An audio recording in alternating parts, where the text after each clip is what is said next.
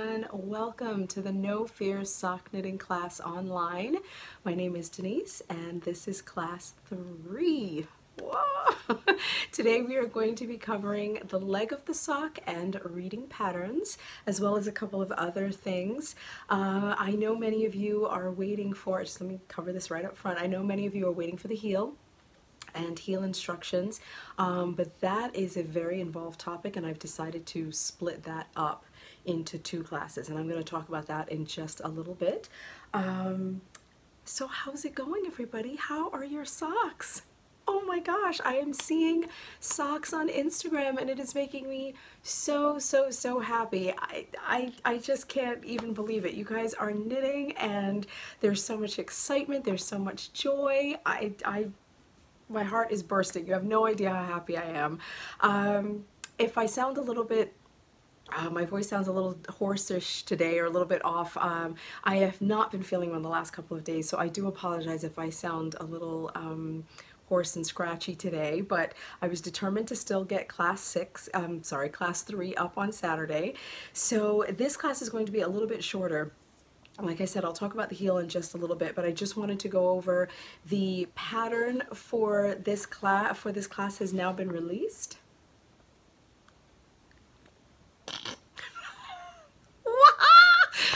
Oh my gosh, I can't even begin to tell you how excited and freaked out and thrilled and terrified I was to finally hit the publish button on this, but the No Fear Shorty Socks pattern is now available. It is on Ravelry, and I know a lot of you have asked about I'm jumping all over the place already. I always have a script for myself and then don't follow it.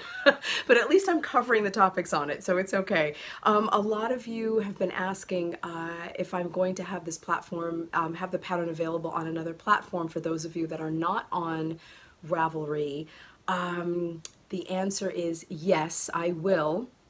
I'm not quite sure yet which one. It will either be Etsy or Shopify, but again, I will let everybody know on Instagram as well as here in an upcoming episode going forward. Another thing too, for people that are not on Instagram and only here on YouTube, please check back in the current episode. So this is episode 3 or class 3.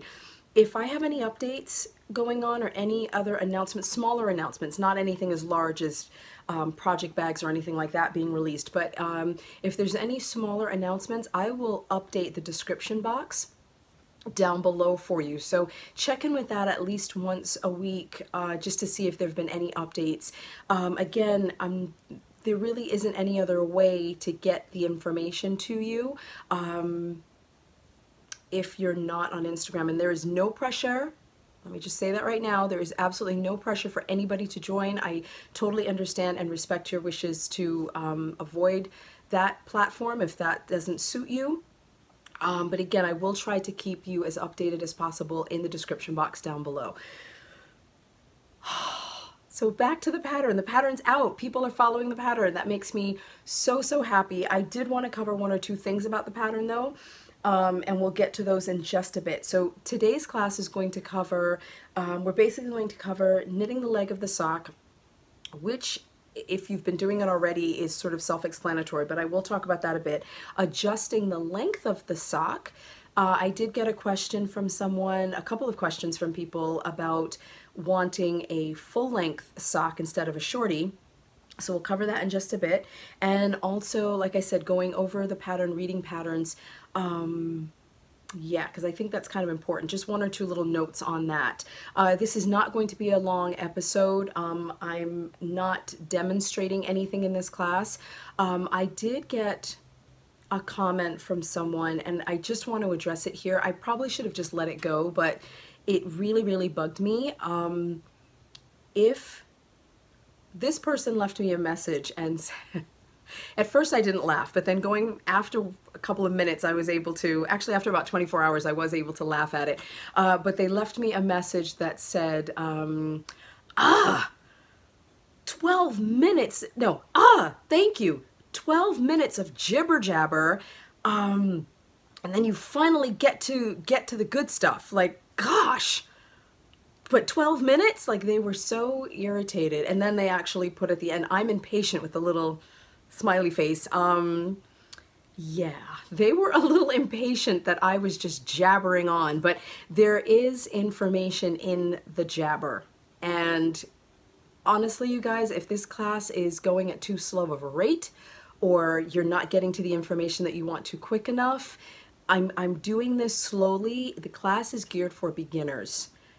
There are many of you that are not beginners that are watching in order to gain additional information to enhance your sock knitting knowledge, and I so appreciate that. You have absolutely no idea. I mean, the response to this has just been overwhelming, and I'm thrilled, but I don't want to hold anyone back or waste anyone's time. So there are other tutorials. I've said this more than once already. There are other tutorials. If you're interested, this just may not be the class for you. So yes, just wanted to say that.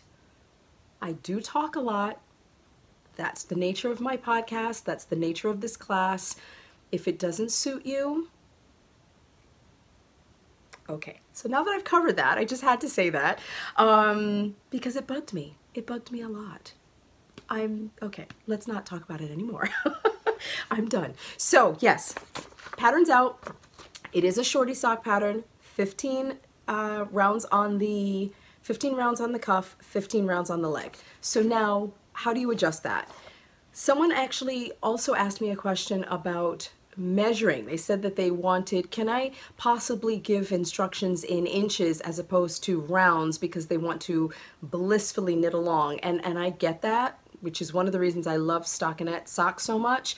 I don't have to think, I don't have to do anything. I can just knit on and on and on happily. But the difference between measuring the leg of your sock and counting your rounds, I talked about this at length in my sock talk videos, and I do recommend for those of you that do want to just jump ahead and get to the heel, I did demonstrate a heel flapping gusset on 2 circular needles in Sock Talk 1. Yeah, part 1. I gave a background of information, and then there is a tutorial on how to do that. There isn't one yet for Magic Loop, which I will do here, and I'm also going to do 2 circular needles here as well. So stay tuned for that. But if you're motoring along and you want to keep going, you can go back and reference that, and I'll link that in the description box down below for you. But again, measuring versus counting, in my experience and in teaching for many, many years, I find when a student lays their knitting down on a table, I'm going to put my hands up here so you can see, when they lay their hands down on a table and they hold it with a tape measure, they've got the tape measure at the top and they move down to the end mark where they want to measure. And some people pull, they stretch, they contort a little bit, they're making little adjustments. That is not an accurate measurement. You're not going to get an accurate measurement that way.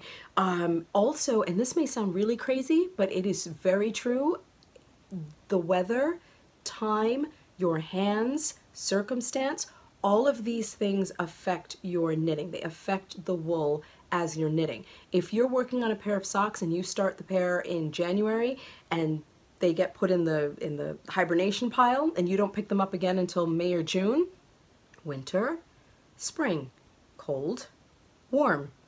When you go to pick up that sock, if you're only measuring in that first sock, let's say you finish the first one, that first sock measures 5 inches on the leg, and you go to start knitting and you're like, okay, well, I'm going to measure my second one. I've knit the leg and I measure and it's 5 inches, and you keep going and you finish your pair of socks and they don't match. Wool shrinks, it contracts a little bit in colder weather, and it expands a little bit with humidity in warmer weather. So what you've measured in the winter is not what you're measuring. Even though it's the same yarn, same size needles, it can change. That's why I recommend counting. Is it more work for you? Yes. Will you have a pair of socks that you really love and will fit better? Yes, you will. I recommended using Progress Keepers.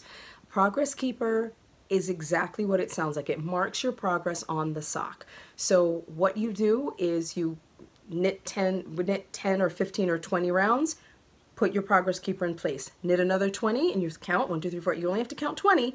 Move your progress keeper with you as you go. That way you don't have to start from scratch and keep counting from 0 to 60, 0 to 10, 0 to 20, 0 to 30. You just can count in smaller increments. Your socks are guaranteed to be the same size. So that is those are my thoughts on measuring versus counting. Yes, so if you want to lengthen your sock, by all means, keep knitting.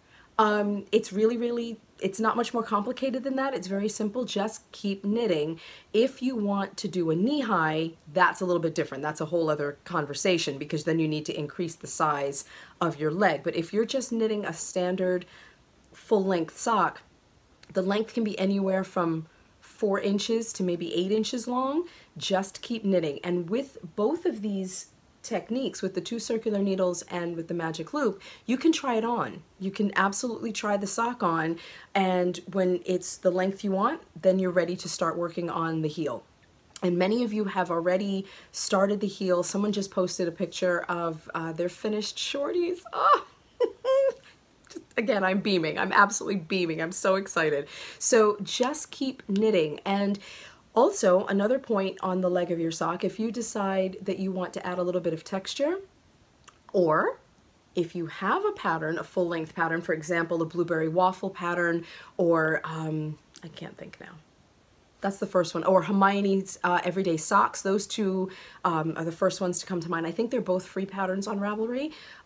Those, if you wanted to convert those patterns to a shorty sock, or use the pattern that's in those patterns in this pattern, because it's basically a certain number of rounds and stitches that are repeated, you can absolutely plug that in here. As long as the numbers are working, you can go ahead and plug that in. If you want to try a garter stitch sock, you can do ribbing and then start knitting in garter stitch, which is knitting around and purling around. If you want to try seed stitch, you can do that. You could do a moss stitch, you could throw in a cable. As long as your numbers are multiples of the size sock that you are knitting, I'll say that again, as long as the multiple, so if you have a stitch pattern that's over 4 stitches, as long as that 4 stitches fits into whether you're knitting a small, medium, or large, so 56, 64, or 72 stitches, then absolutely, by all means, throw the pattern in there, have at it, have fun.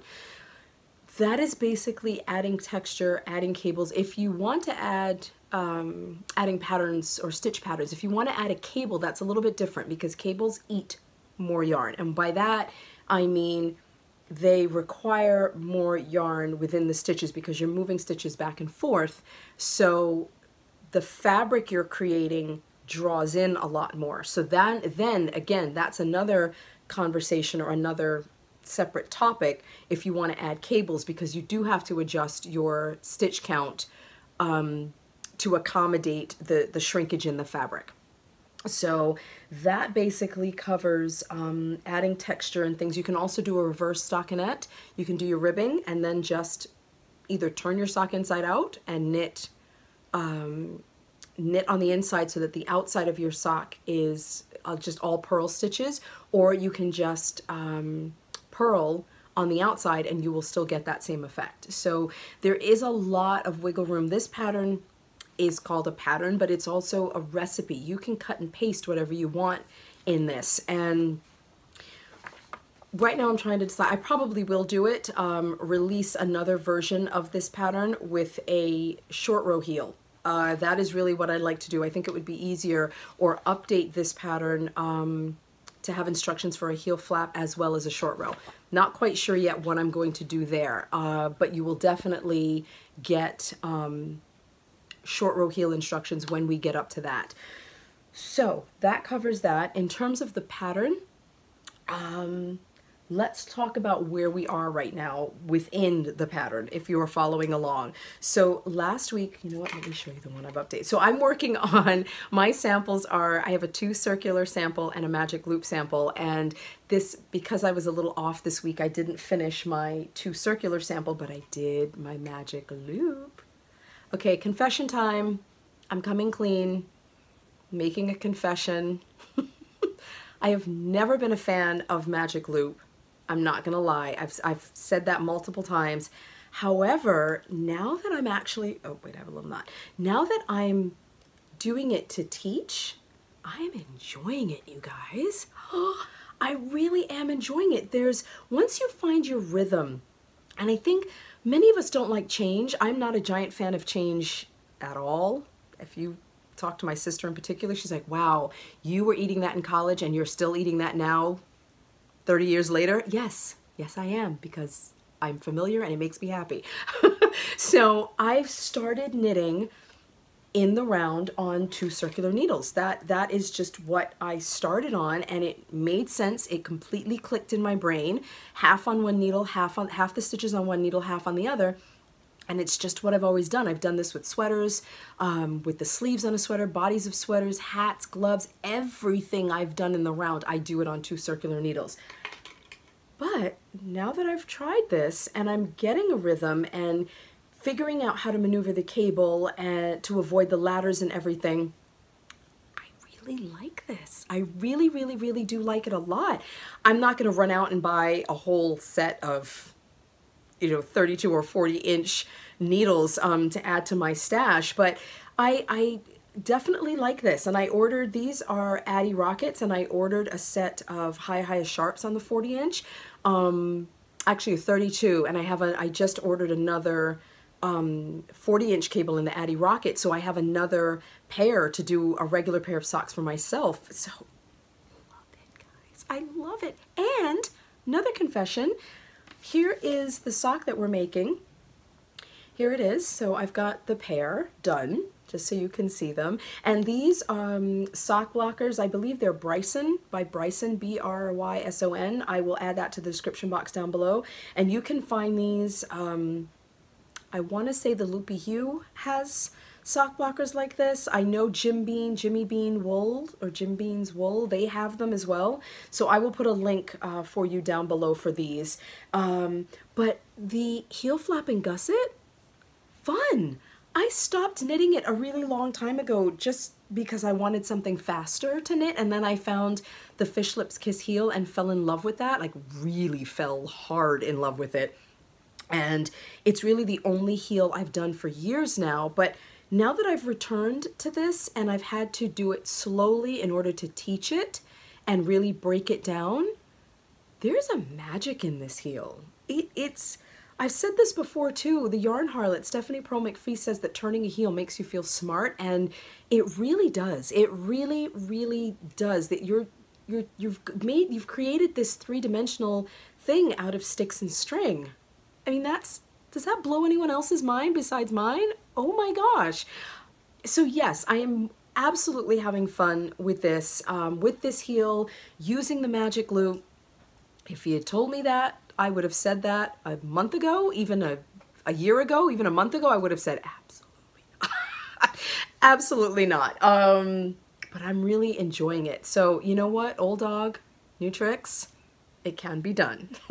So there you go. And one other thing I wanted to cover, just going over notes, we talked about other platforms, measuring.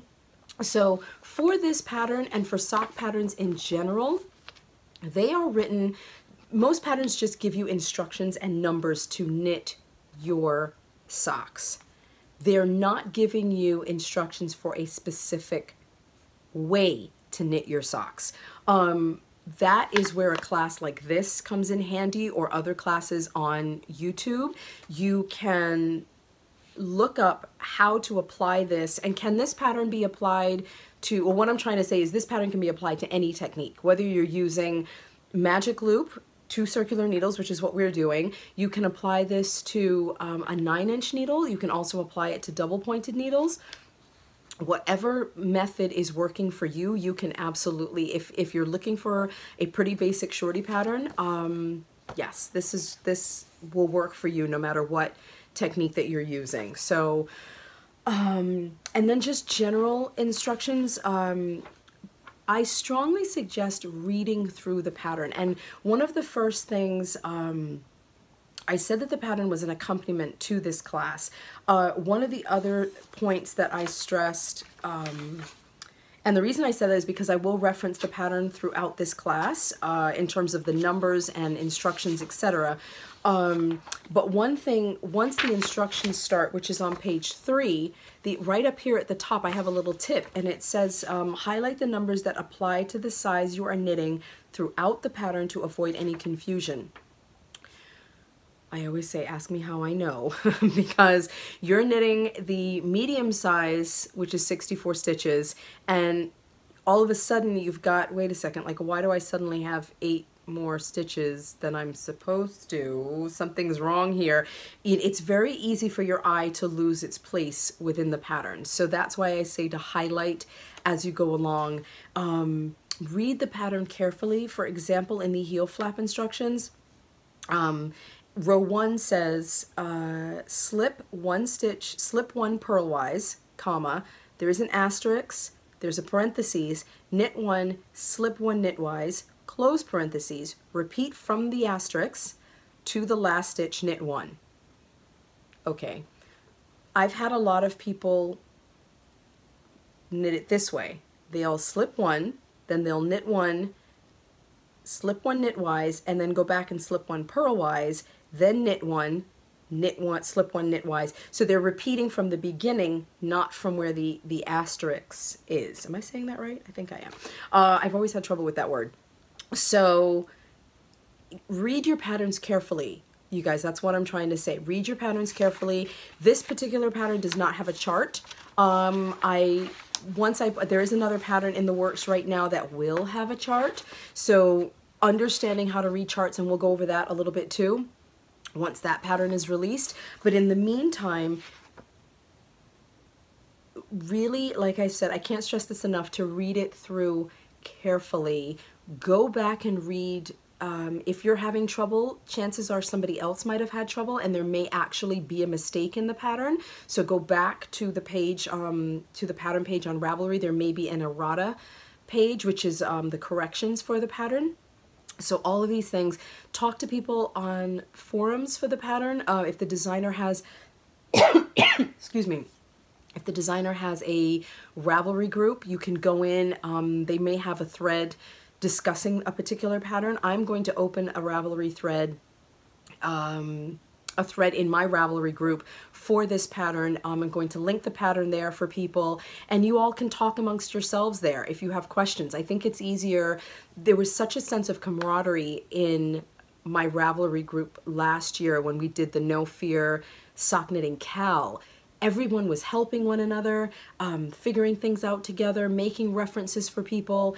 Someone just posted today that they are having trouble with the long tail cast on, doing it with one hand, the way that I demonstrated. There is a way to do a long tail cast on with 2 hands. Somebody else suggested, and thank you so much for this one, somebody else suggested a different way to do the long tail cast on so that you don't have to measure out your yarn. It really is a game changer. It really is. And I'm going to link to that down below as well. And also, hold on, let me just, yeah, so I'm just going to make a note, long tail cast on link. Okay. Yes, it really is a game changer, so that you don't have to measure out every single time, and then you need 300 stitches and you get to 295. And then realize, now what? I have to rip this all out and start again. So please, the reason I'm saying this is to everybody that's watching and following along with this class, please leave comments, and you have been, and I'm saying please continue to leave comments below for me. If you've got suggestions for things, if you've got ideas, there may just be things I'm forgetting to mention or may not remember or may not even be familiar with. So please continue to leave your comments and your questions down below for me. I think I've been pretty good with staying on top of answering the questions and staying on top of people's comments. I may not be able to reply to every single comment. There are a lot of you, and I am reading them all, and it's wonderful. But just for the sake of time, I may not be able to personally reply to every single message, but they have been read. And if there is a question, anyone that has a question, those are the ones I'm definitely replying to and adding links, and if you're requesting something in particular. So this is a classroom setting. It's a very, very large classroom, as I've said. I don't have you right in front of me to answer your questions. Leave them down below, and I will get to them as soon as I can. Yeah, so now let's talk about going forward. That basically is it. This is a really, really short one this time. You're just going to continue working on the leg until you get down to the heel. You can adjust your length if you want to. You can stay where you are. Going forward, what I've decided to do is split the heel into 2 classes. One, if I try to fit it all into one class, the length of the video itself is going to be extremely long. So I think it makes a little bit more sense, and then to do it one class, we're going to do the heel on 2 circular needles. That will be one class, and then we're going to do the heel again on magic loop. That will be another class. So that is going to be split up. Depending on what technique you're doing, the magic loopers, I'm not sure which I'm going to do first, but the magic loop or the circular people may have to wait for that video to come up. But I think just, it's a lot of recording, and I don't want to rush through it, and I don't want to make myself condense it in order to fit it in, and then I leave things out. So I think that's a better way to go going forward. And those dates, I actually have dates for you. So one class is going to go up on the 22nd, February 22nd, which should be next Saturday, and then the following Saturday, the 29th, is going to be the other. I will probably start with the 2 circular needles on the 22nd, and then do magic loop on the 29th, but don't hold me to it. If time allows, I will try to get them both up within the same week, not both on Saturday, but within the same week if possible. But the point is, you will have everything ready for you by the 29th of February. So that covers everything there. Oh, 2 recurring questions. So it's the Q&A section now of the class, the question and answer section. Somewhat more than one person, many people actually, have asked me to change the background color while I'm demonstrating a technique. So I'm showing you how to do things on using a white yarn because I think it really helps you to see what's going on. I have tried to demonstrate things in yarn, in colored yarn or variegated or striped, and it's a little harder to see exactly which stitch I'm picking up. With this, there's no ambiguity, like you'll see it. However, some people are having trouble seeing this against a white background. I absolutely understand that. This board, this right here, is an ironing table, an ironing board, a literal board. It's a 24 by 24 square piece of wood that I covered myself, and this is what I've been demonstrating over or on. So I just bought fabric today, so I will cover this over. I agree. I do think it doesn't bother me, and it didn't occur to me that it would be an issue for anyone, so I will change the color, and I think it will be a little bit easier for you to see. So that was number 1. And number 2, the other major recurring question is, when are you going to do 2 socks at once? 2 at a time socks. So I will do 2 at a time socks. I don't have a date. Oh no, I'm lying. The tentative date is March 14th for the 2 at a time sock instructions. I think it makes sense to do them, again, to separate it out, to do 2 at a time on 2 circular needles and 2 at a time magic loop. Just for clarity and to shorten the length of the videos, I think it makes more sense to break it out that way. But it is coming. It is coming, you all. If you don't want to wait that long, there are many, many tutorials, again, on YouTube. You can go right ahead and have a look at those. I would have sent you out to look at those even whether I had a video up or not, because again, the way people explain things works better for some and others work better for others. So if you want to do it now, please go ahead. Again, this is a beginner sock knitting class, so you can't run before you can walk. I really want people to understand the basics. And some of you may even find this class today, class 3, like, ugh, well, what was the point of that? There is a point. So I really want people to go through this slowly and understand. I want to be as clear and concise as I possibly can. That way, once we do get to two at a time, knitting 2 socks at a time on 2 circs or magic loop, you'll have a strong foundation, so you will be able to understand exactly what I'm doing. I do think that's the way to go. If you don't, or you disagree, or you want it now, again, you can go and do a search and you can keep right on ahead. I encourage you to do that. If you were an adventurous beginner, go right ahead. Have fun. It is really, really fun to do. I just want everybody to understand their basics. Yes, so that answers those 2 questions. You now have a tentative date. That covers questions for this class. I'm trying to just think really quickly if there's anything else, any other major questions. Those have basically been the major questions. The sock needle question's already been answered. All of those other things have been covered. Yeah, so I think that covers it for today. Again, a very short class just to get a couple more tidbits out to you. Next week, we will be jumping into the heel. Have your stitch markers ready. Removable stitch markers, that's all you need, and a progress keeper, and we will be jumping into the heel next week, you guys. Thank you so much for watching today. I am so happy that you're here. Thank you for following along. Thank you for subscribing. Thank you for participating in this class. You are all so, so welcome, and I am so happy that you are here with me.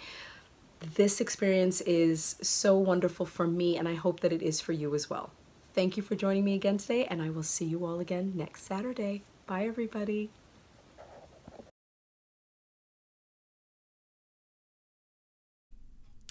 Hello, everyone. I wasn't going to demonstrate this because I thought my voice would sound a little bit too scratchy, but I definitely still think it's worth showing you, so I apologize for the croaky voice today.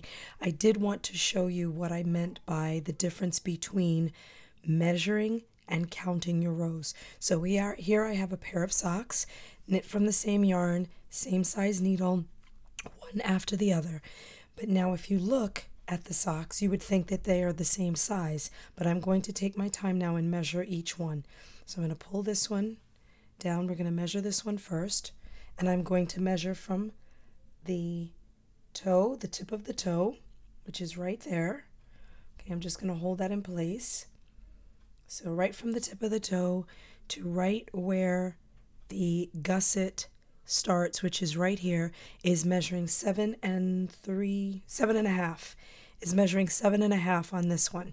Now I'm going to show you the same thing on this sock. Right at the toe, I'm holding that in place, and I'm going to come all the way out. And this one is now measuring 7 3/4. Now, if I just went by measurements, these 2 socks, granted, that's only 1/4 of an inch, but the 2 socks are measuring different lengths. Now, what I've also seen people do as they're knitting along, and I'm going to show you here, as they're knitting along, sometimes they'll do this and they'll stretch it out. So now all of a sudden we're at 8 inches, and I can take this even further. For here, I can take this to almost, let me measure this out, almost 7 1/8. So the point is, measuring your sock is not always the way to go. Now I just want to show you also, now I know a lot of you talked about the color, so I'm just going to put a cloth down so that you can see. Okay, so here is a cloth, just so you can see what I mean. Okay, now hopefully this is going to be the color that I'm going to be using going forward, so hopefully you'll be able to see a little bit clearer the white sock against the dark background. Now I'm going to take this, so now if I'm not counting my rows, this is my magic loop sock. If I'm not counting and I'm just going to go by measuring, I want to know the distance between the end of the cuff, which is right here, and where the stitches are on the needle. So I'm going to put here, let's measure it this way, it's a little easier to see. So I'm right at the edge, and I'm going to measure here. Now, do you see how there's a bowing in the needle? That's just the nature of the needle. Now, that is measuring at 1 1/4. So now if I go here a little bit over to the edge, this is measuring 1 inch only. Do you see the difference? But now, how many people are really going to feel comfortable taking the stitching off the needles, put it on a thread, and measure it that way? This is stretching. The nature of knit fabric is to stretch. The only way to guarantee that your socks are going to match, I'll bring this one back out. The only way to guarantee that your socks are going to match is if you count your rows. It may be tedious, but as I said in the video, it will definitely, as I said in the class, it will definitely be to your advantage to learn how to read your stitches. Okay, and we're going to go into that a little bit later, but you want to learn how to read your stitches. I'm going to go under a stitch right here, and you're going to count these, just the counting the V's. And once you get to, let's say 10, you can place a marker, then another 10 and place a marker. You can place them so that they're all hanging off your knitting, or you can place a marker, a progress keeper, that's what I meant to say. You can place a progress keeper and move it up with you every 10, 15, 20 rounds, whatever suits you. So that is the difference. Just wanted to demonstrate, again, the nature of knit fabric is to stretch. I just wanted to demonstrate measuring your fabric to see the difference between measuring and counting.